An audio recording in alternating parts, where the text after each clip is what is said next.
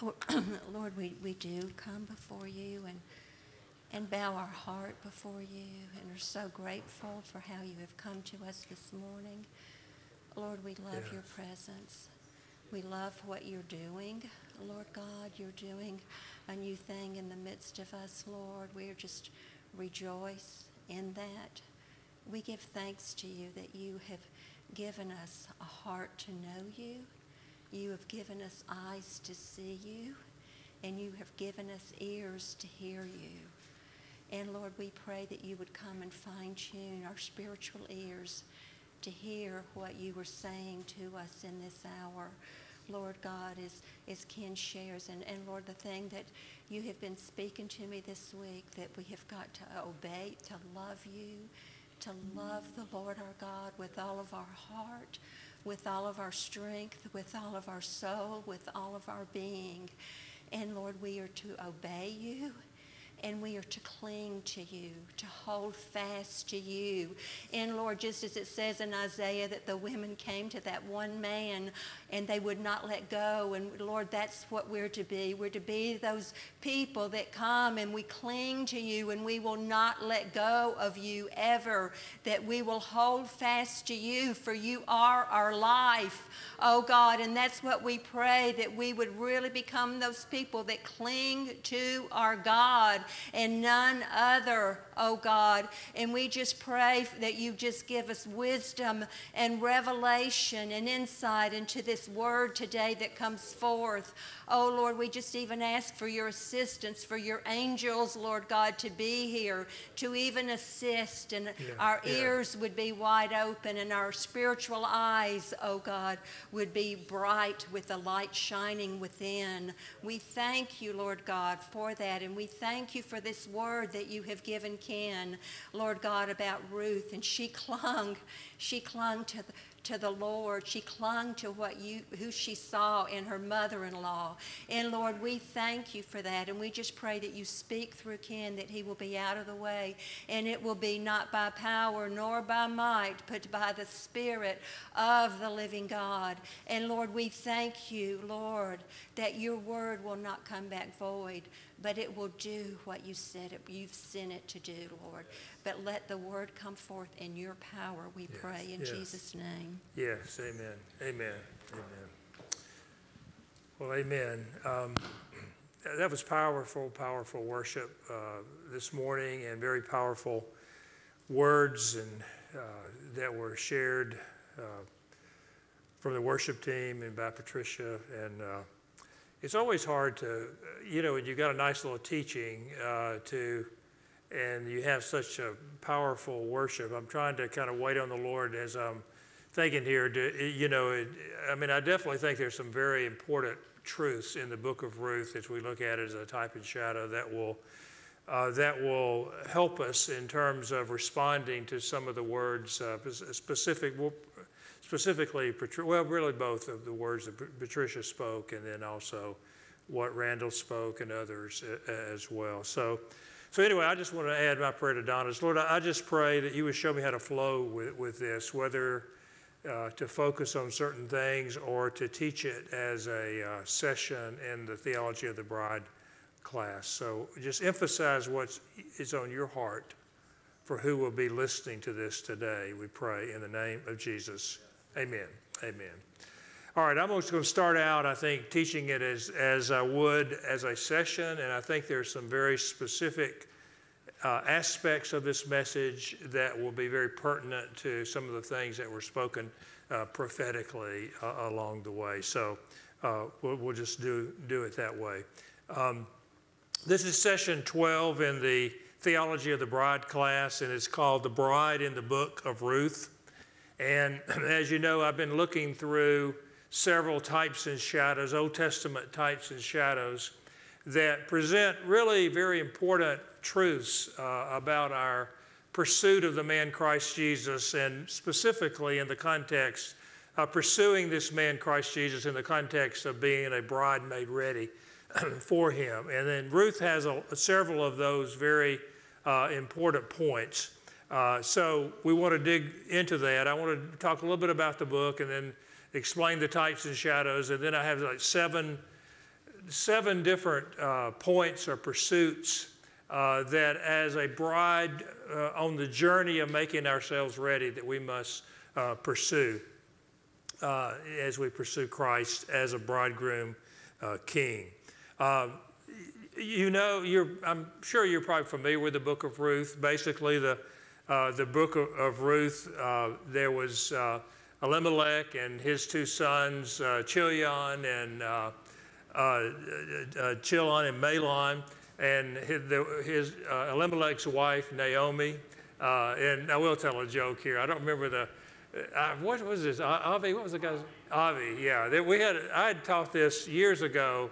I had been teaching this, really a series on Ruth, and it would be actually better probably if I could do it again, but I won't take the time to do that. But I taught it, and I was using Chilion and Mahlon and Elimelech.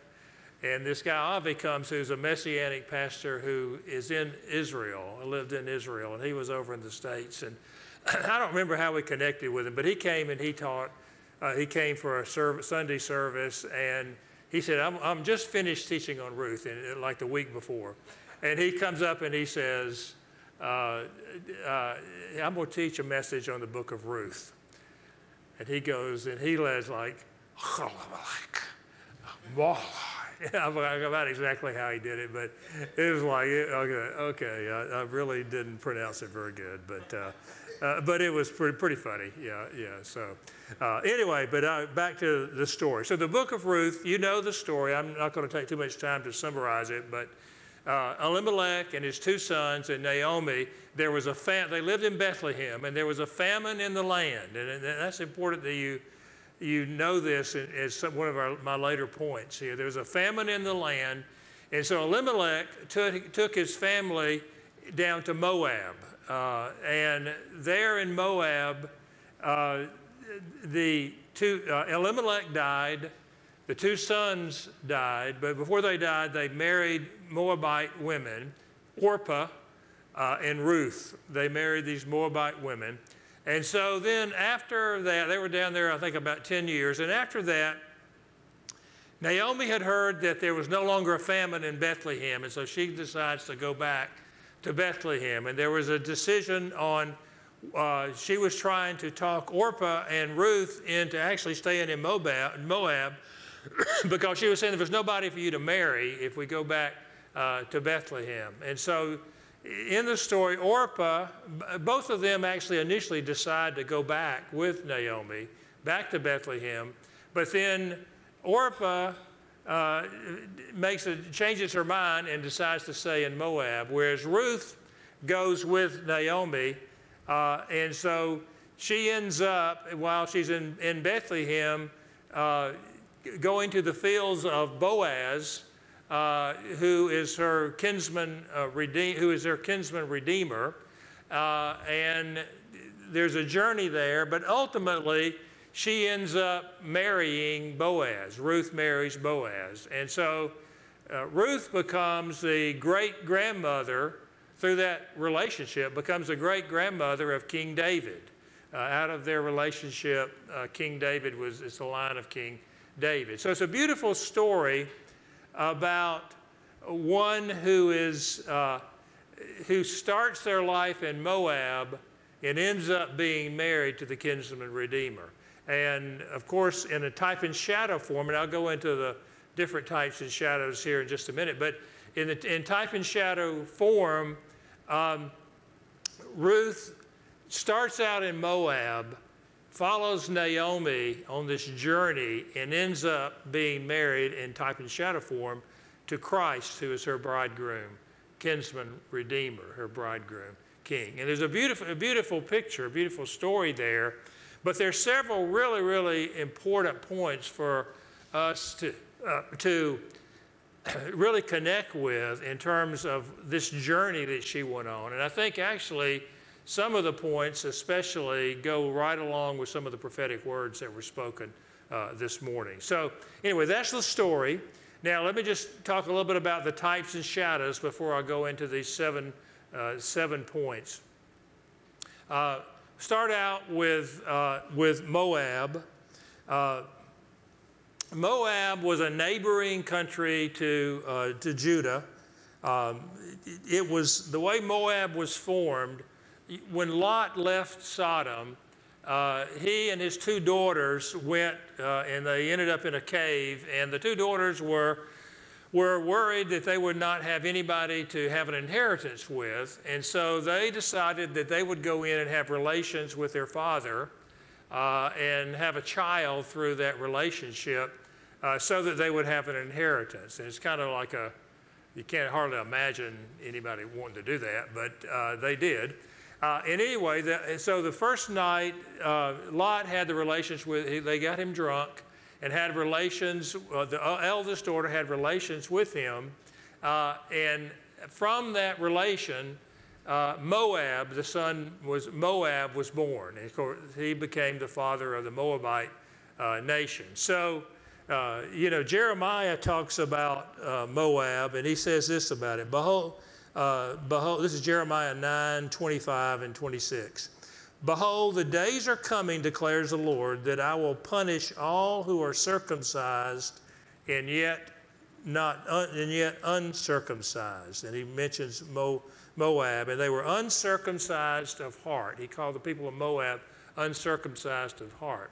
And so Moab, the people of Moab were some like cousins in a sense of Israel, of Judah. They practiced circumcision. The language was very similar, so they were in a lot of ways similar, but their God was different.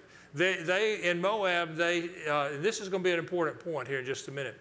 They worshiped the god Chemosh, which was kind of like Molech. It was a god who false god, pagan god, who had all the pagan god practices, but in addition, specifically requiring human sacrifice. And so the Moabite worship, the gods of Moab was a pagan god, and the people who lived there worshiped in a pagan sense. They were circumcised as the Jews were, but yet they lived as though they were uncircumcised. And that's going to be an important point in terms of becoming a bride made ready.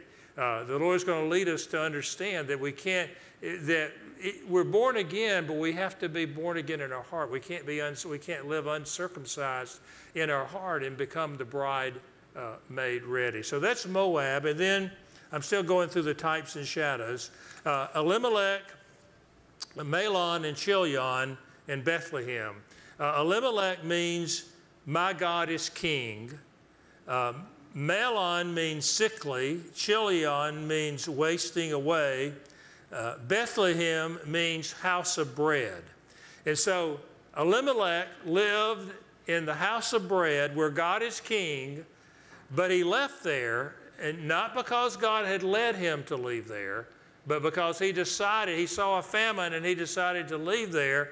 And because of that, his family was sickly and wasted away and ended up dying as well.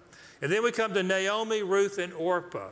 Naomi means pleasantness or delight. Orpah means stiff-necked. Ruth means friendship, comrade, and compassion. And so in this, Naomi is a picture in our type and shadow.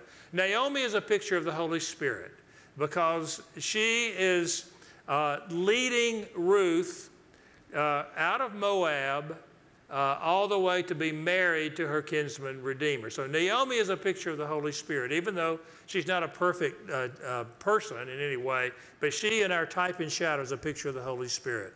Orpah is one who is stiff-necked, makes a decision initially to go with Naomi, but ends up staying in Moab.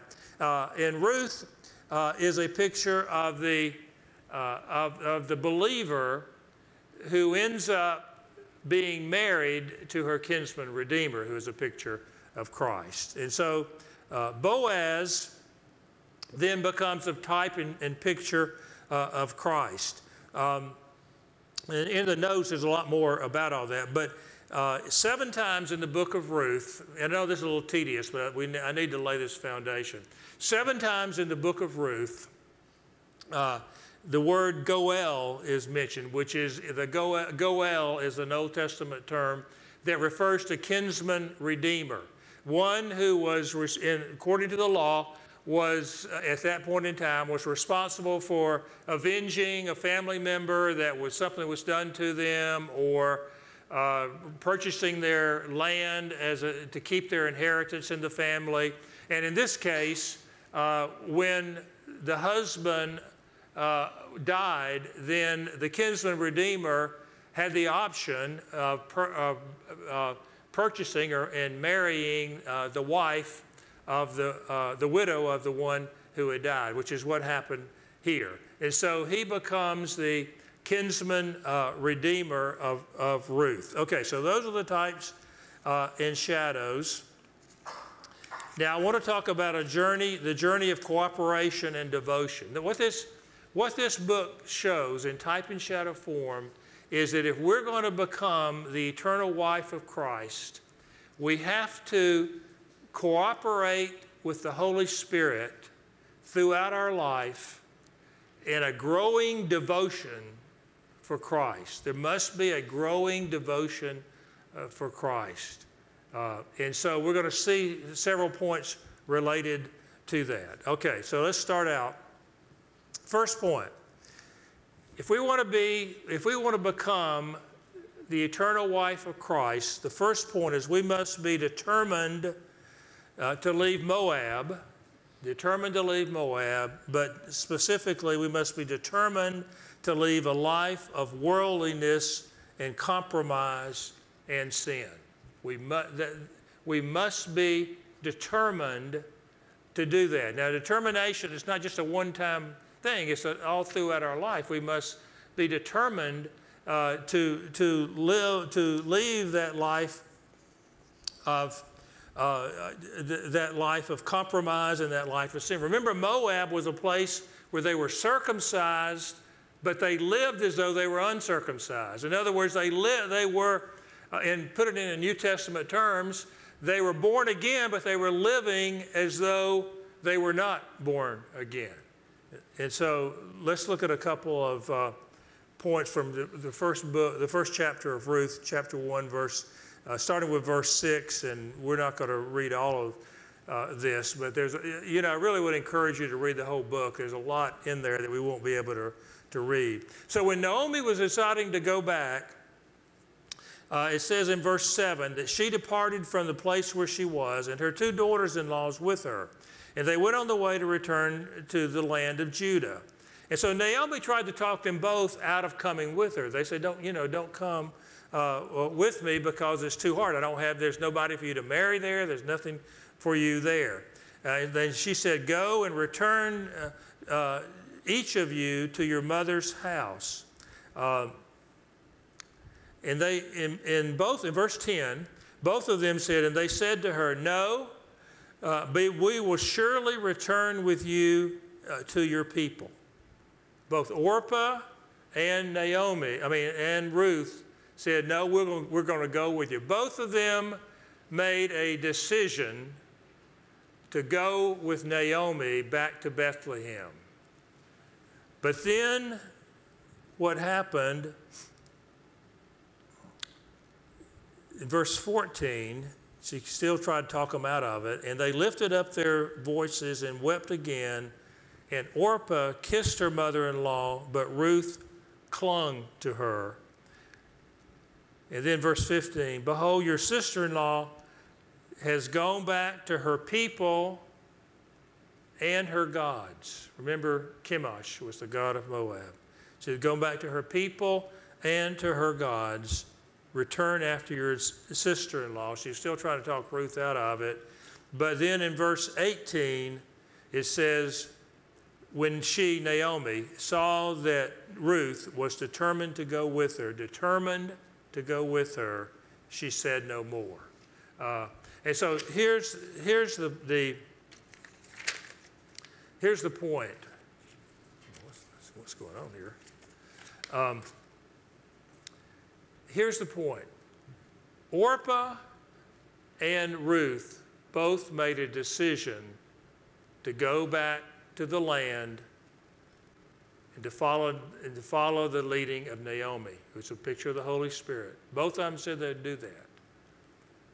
But then Orpah changed her mind, and Ruth was determined. She was determined to leave Moab. She was determined to leave the people, her family, and the gods of Moab in order to follow Naomi, who, a picture of the Holy Spirit, ultimately being married to her kinsman-redeemer. It says that she clung. It says that she clung to Naomi. That word "clung" is the same Hebrew word that's used in Genesis chapter 2, where it says, "For this cause a man shall leave his father and mother and cleave to his wife."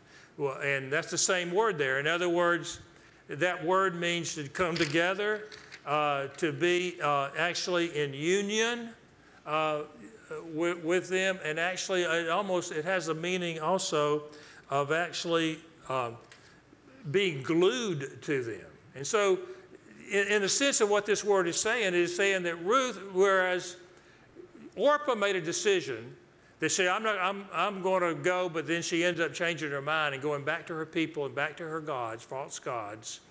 Ruth made that determination that she was going to just be one with Naomi and follow her everywhere that Naomi would lead her. In other words, everywhere the Holy Spirit would lead. And so there's a real picture there. You have to be, if you want to be the bride made ready, we must be determined to leave that lifestyle, that land of compromise. We have to do it. And you know, we live in a Moab type of world, don't we? But we must, in this Moab type of world, we must leave that compromise, and we have to follow the Holy Spirit throughout our life. We must be determined to leave Moab. Now, the second point goes along with that, and that is a believer must be committed to follow wholeheartedly the leading of the Holy Spirit throughout their life so as to be made ready as a bride for Christ. We must be committed to follow wholeheartedly the leading of the Holy Spirit. Here's what Ruth said in this discussion with Naomi about following her.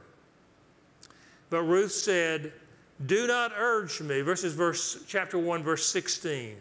Ruth said, "Do not urge me to leave you or to turn back from following you. For where you go, I will go. Where you lodge, I will lodge. Your people shall be my people, and your God, my God."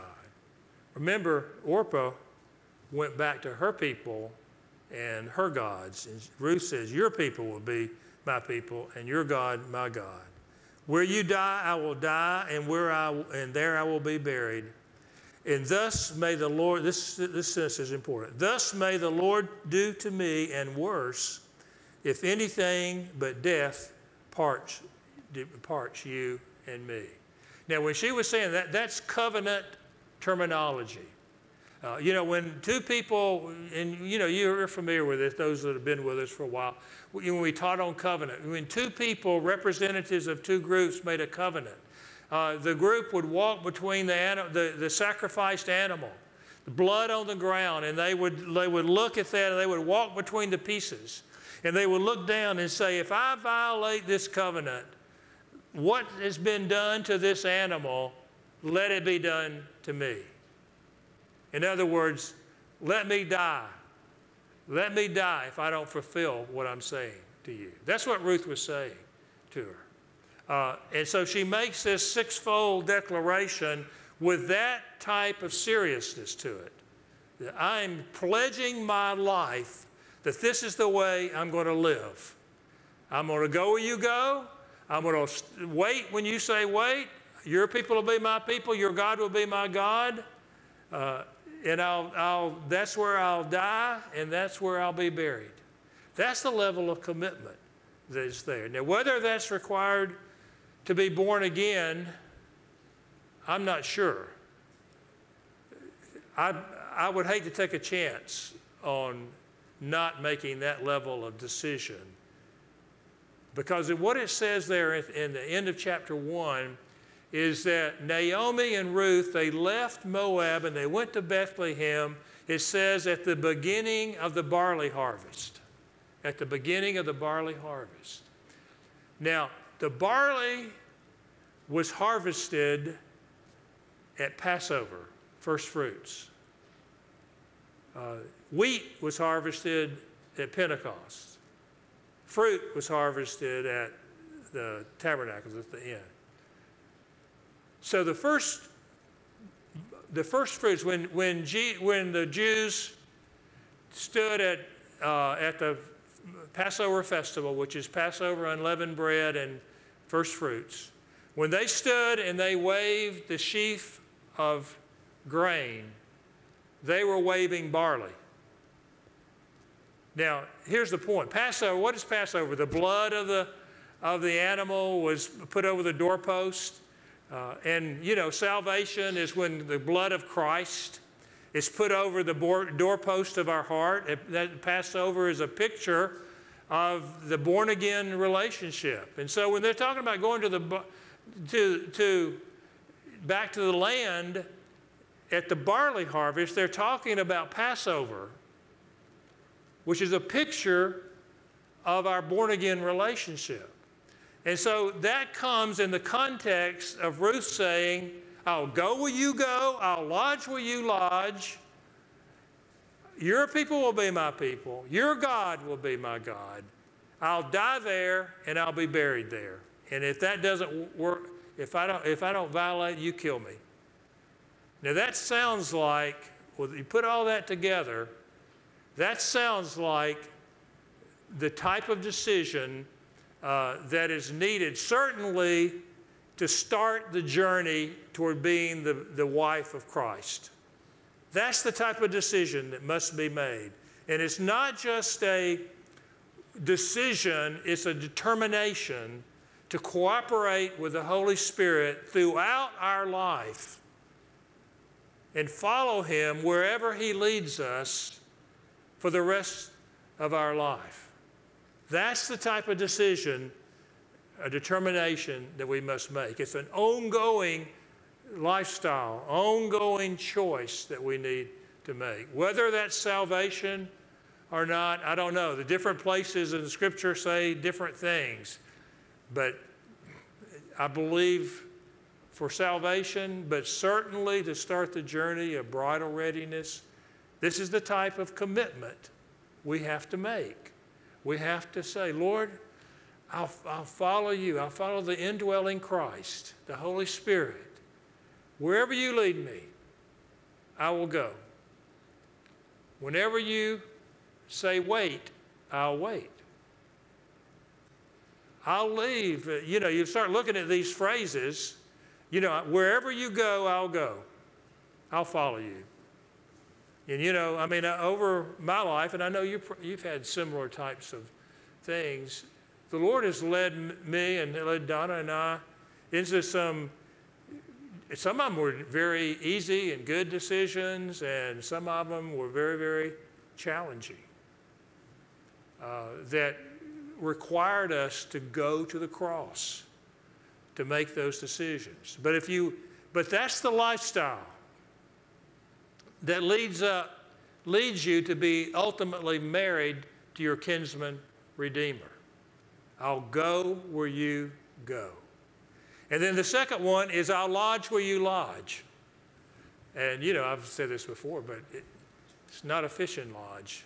And it's not, you know, it's I'll wait where you wait. Now, I believe this is from the study, but I believe it's a word of knowledge as well.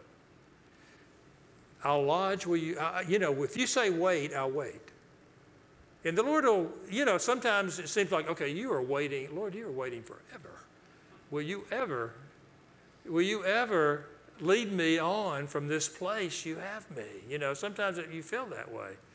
But look at what Elimelech did. There was famine in Bethlehem. And Elimelech went to Moab. There's nothing in the text that says that the Lord led him to go to Moab.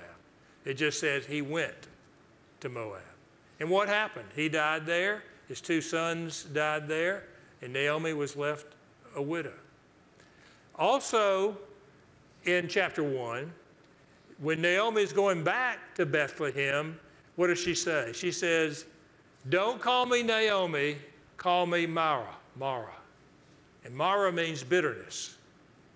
Because I went out full and I came back empty.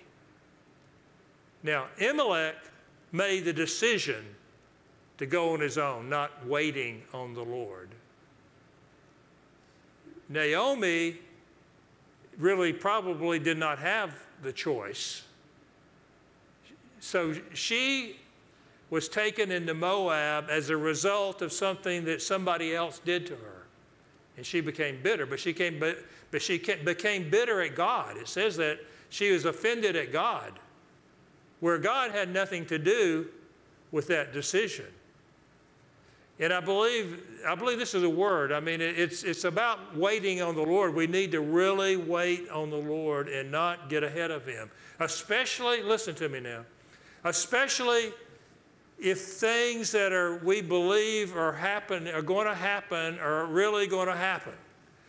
If the world is going to go into greater and greater chaos, if there's going to be pressure to compromise our faith in order to enter into the systems of the world, there's going to be tremendous pressure on us not to follow God, but just to act. Act what we think will lead us to a better decision, will lead us to have a solution to the problem that we face. But we better watch out. We better develop even now that lifestyle of I'm going to listen to you, Lord, whatever you say, and if you say lodge, I'm going to wait on you.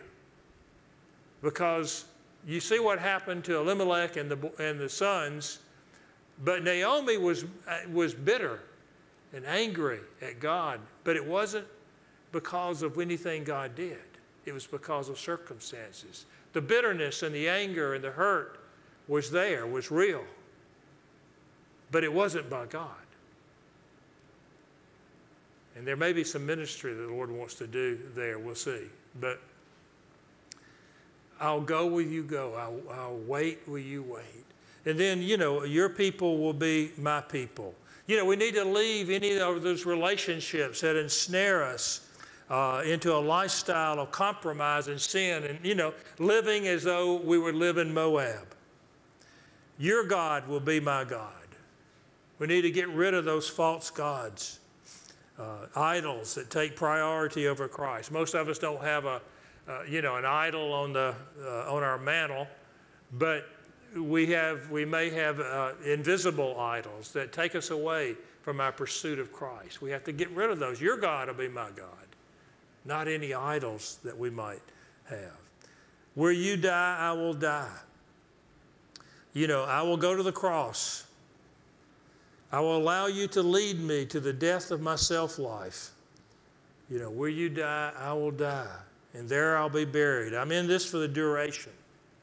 For now. I'm in for the rest of my life. This is the way I choose to live for the rest of my life. And that's important to do that. Now, I'll run through. These others will be quicker. Third, a believer must develop a lifestyle of spiritual discipline that produces favor. It's really interesting and this really kind of parallels, it really kind of parallels my walk for sure over the years. If you look at chapter 2, what happened when they got back to Bethlehem, Ruth went into the fields to begin to glean grain from the fields. And then she ultimately went to Boaz's field and was around his maidens and all of that. But she started out, her first step after she got back there was to go to the fields and glean. And there, that was kind of my first, if I go back to my journey, my initial part of walking with the Lord was I really fell in love with the Scriptures. and I would go and glean from the grain of the word. And I loved it. And you know, there was a kind of a meaning, I don't know if I intended it or not, I think I did really, where I said, there are principles in here that will give me favor with God if I glean this. You know, if I tithe, it says give and it'll be given unto you. You know, God will prosper me. And if I do this and I'll do that, so there was a kind of a discipline of that, but the point of it was to be blessed. Now, my love for Christ grew during that time period, but I think at that initial point, it wasn't so much the pursuit of the man Christ Jesus as much as the blessings of the Scriptures, the blessings of the walk with God. And that's exactly what chapter 2 says. And I don't think that's necessarily a wrong step, but we can't stay there. We can't stay there. We've got to move on, and we'll get to that in a minute. But, if you start looking at that, chapter 2, verse 2, Ruth said to Naomi, "Please let me go to the field and glean among the ears of grain after one in whose sight I might find favor." See, she's looking for favor. And as she does that, Boaz, in verse 5, Boaz begins to recognize her. She raises up above the life of some of the others. And he says, "Whose young woman is this?"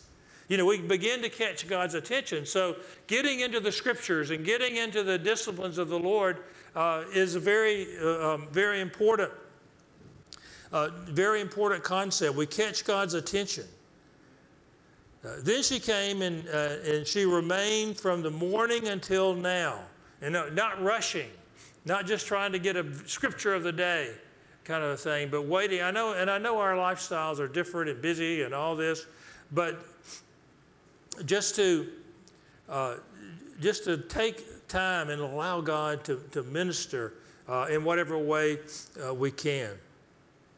And so anyway, she goes on and she gets into the Word, and then she stays in fellowship with the maidens, Boaz's maids. When she was thirsty, go to the water jars and drink from what the servants draw. Drink of the Holy Spirit. So she had this discipline to go to the Word, hang out with those who were in the fields with her, drink of the Holy Spirit. And it says also in chapter 2,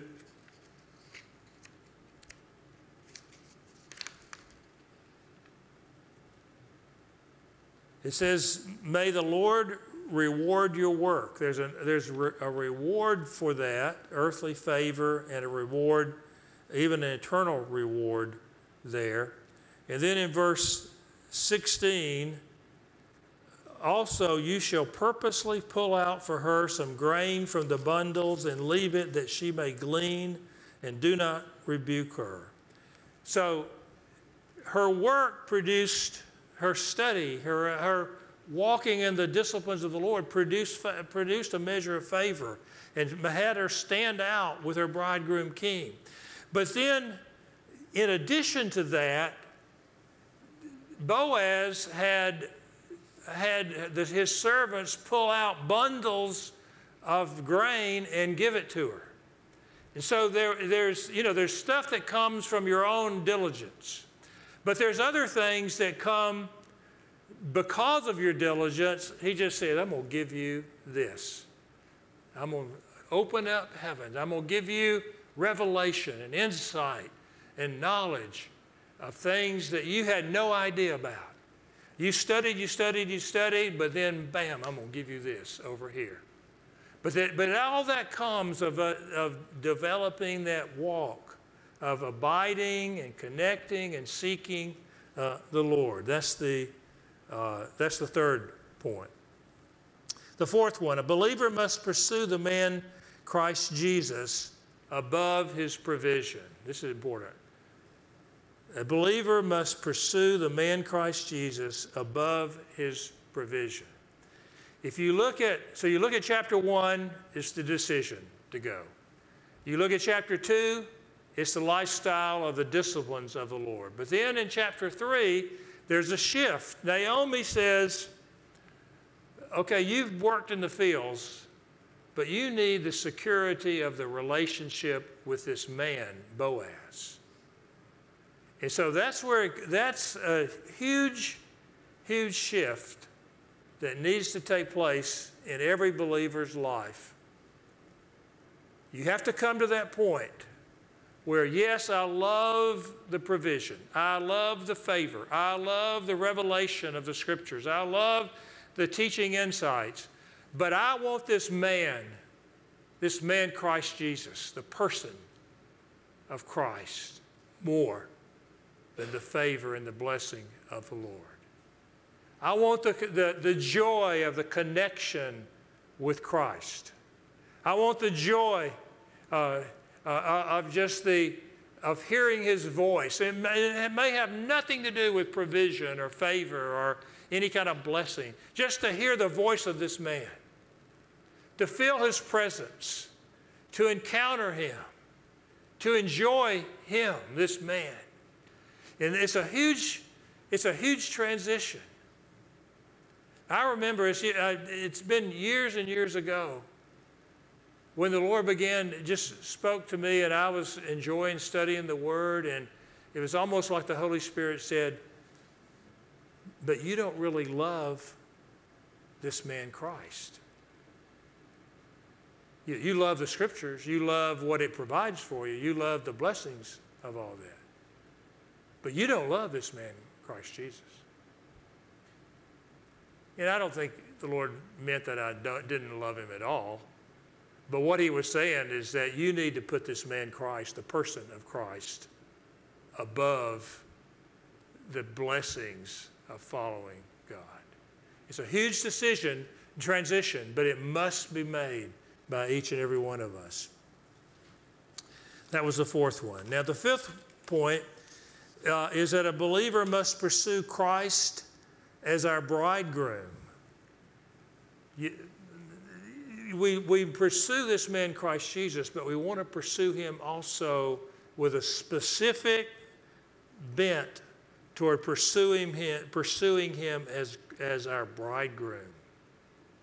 Very important. Very important that I know that there are a lot of people who will be the eternal bride of Christ without ever knowing that there was a bride, because they pursued the man. But there is a really important aspect of realizing Christ is going to have a bride, and the bride must be made ready. And I want to pursue this man in order and for the purpose of becoming his eternal bride or his eternal wife. There's a revelation needed in our hearts for that. Naomi says to him, you go to where he is. He's at the threshing floor at the end of the harvest. He's at the threshing floor. You go and you lay at his feet. She was pursuing him at that point to be her husband. She wanted him to redeem her as his bride. And so she went to that. And we need to go to Christ. We need that revelation of pursuing him as a bridegroom. Sixth point, which goes along with that, is that a believer must actively make himself or herself ready as a bride for Christ. If you look at chapter 3, verse 3, Naomi said to Ruth, in terms of going to him, wash yourself, therefore, and anoint yourself, and put on your best clothes, and go down to the threshing floor. And she said, all that you say, I will do. All that you say, I will do.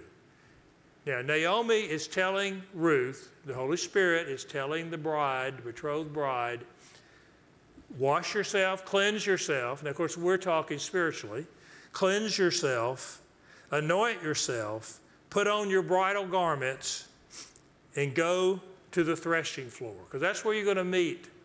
That's where we meet Christ as bridegroom king, at the threshing floor. Now, the threshing floor, I'm sure you know what it is, but it was just at that point in time, just a hard rock or whatever, and the grain was put on there, and it was beaten, and because out of the beating, the wheat or the grain was separated from the chaff. And it's a great picture, not a necessarily pleasant one, but a great picture of the bride going to the cross, separating the wheat, the spirit, from the flesh, the chaff being the flesh. That's where we meet him, and so we have to go there.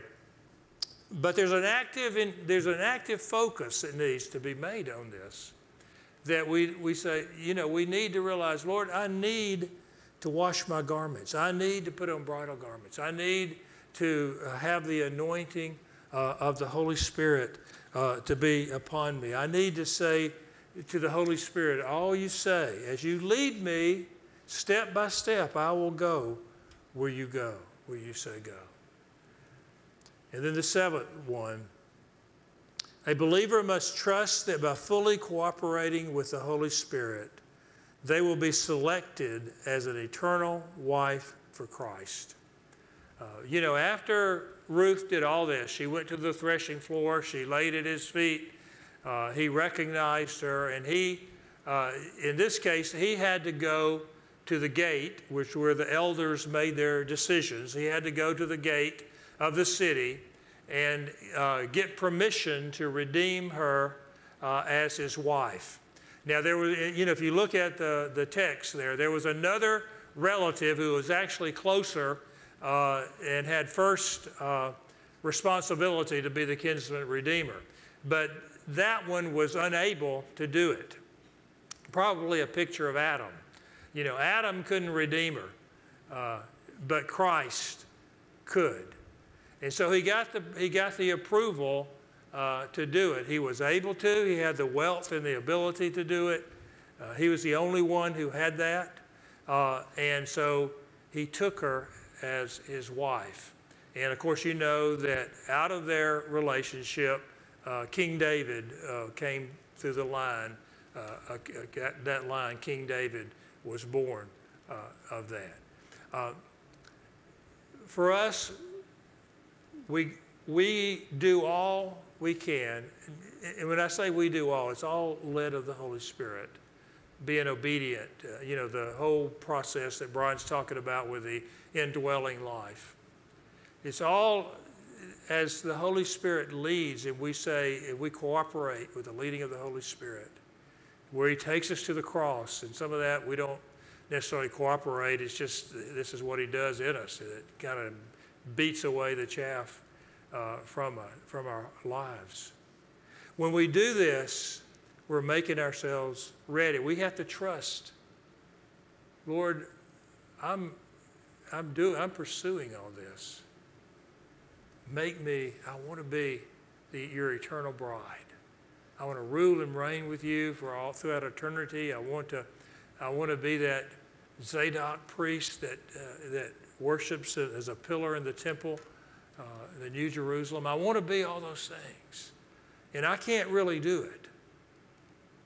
But when you go to the gate, I ask that I would be permitted to be your wife, eternal wife of Christ. So there's a journey. And I want us to realize there is a journey. It's in the New Testament. It's a thread that runs from Genesis all the way to Revelation of the bridal journey. And it is a journey that we must cooperate with. We can't make it happen, but we must actively cooperate with the Holy Spirit in order to end up in that place of being the bride made ready. Let us all jump into that journey and not be like Orpah, who made a decision to do it, but then never actually left Moab. Let us be like Ruth, who made a decision, but she also had a determination and entered into a covenant-level commitment to follow the leadership of the Holy Spirit throughout her life, and ultimately became the eternal wife of her Boaz, of her kinsman-redeemer. Let it be for us. Amen? Amen. Yeah, let's just stand up and pray. And